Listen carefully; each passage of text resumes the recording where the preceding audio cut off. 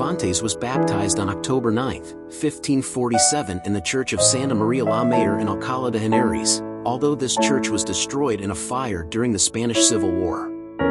Miguel de Cervantes' father was Rodrigo de Cervantes, married to Leonor de Cortines, about whom not much is known, except that he was from Arganda del Rey.